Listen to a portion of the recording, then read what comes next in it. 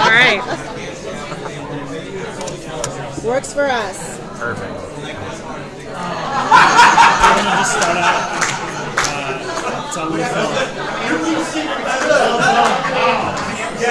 Let's have a funny table like that, yeah. Sounds like fun. All right. You want to start out just telling us a little bit about your character? My character's name is Blaine De Beers. He is a entitled rich kid who deals drugs. That drug is called Utopian, which may or may not have something to do with the whole zombie outbreak we're dealing with in our quaint little Seattle burg. He becomes a zombie the same moment, same time, same outbreak. It's this big boat party that happens in the pilot episode. And he becomes a zombie, as many of the people at the party become. And he's the one that scratches Liv, Rose McIver's character, and turns her into a zombie. And she's dealing with the reality of being undead, and Blaine is embracing the reality of being undead. Yeah, what's that like for him? How's he enjoying it? Like, embracing it now? Well, he... What are you allowed to tell us? I know, that's exactly it. Yeah, you won't tell him. We're not recording this. No. He indulges in what she abstains from. You know, Blaine doesn't have the morgue. He doesn't have this access to fresh brains that where she can sneak around, sneak. So to maintain his humanity, which that's the whole eating of the brains, he's got to find some other way. You do the math. He's the bad guy. Figure it out, gang.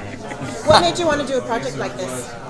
I was drawn to the humor of it more than anything, because I mean I've been in genre like a lot, so it wasn't bad. It's not like I've been trapped in procedural hell my whole career.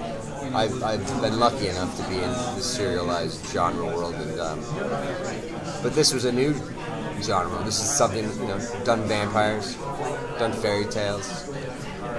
I'd done a part where I lived forever, but they found a way to kill me.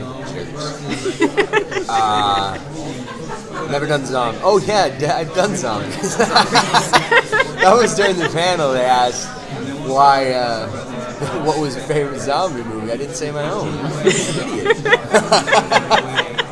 Yeah, The Revenant. That's a good film. So I had done zombie, but it was the humor. Diane and Rob do humor so well, and that's what I was drawn to. So you're the antagonist, the bad guy.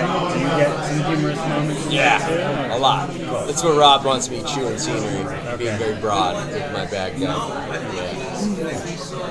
Yeah, I mean, you'll see. I mean, if you guys watch the trailer at all, you see any of the trailer? There's a lightness. There's a tone to it.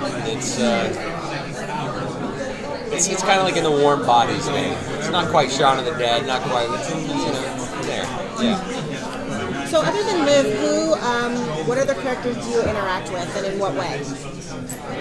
I believe Blaine's gonna have some stuff with Major, Robert Buckley's character, and there's inevitably gonna be stuff with Raoul's character and Malcolm's character, but my main stuff is gonna be with Rose.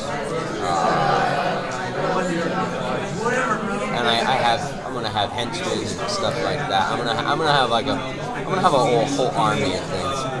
I can't say things. Damn it! Are there any hints at all as to whether or not you were connected with the drug beyond just dealing it on the boat that time?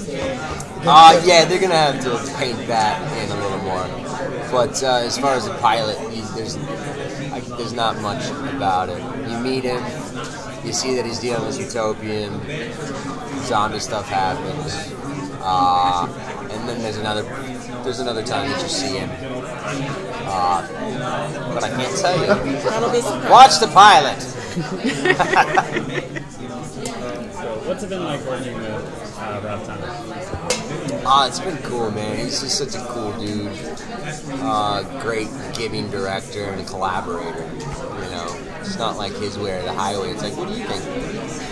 It's like, yeah. Oh, yeah. Shit, you know, it's not like you say it this way, you say it that way, which it can be like that sometimes with some directors. And he's just excited as we all are to create this world, bring it to the world, bring it to you, the world. Right, Rob? He said, "What's it like? What's it like working with Rob?" It's been overwhelmingly negative. I tell you, the two scenes that the two scenes at the pilot that I shot. But his audition was fantastic. Want to switch out? Thank you. Thank you.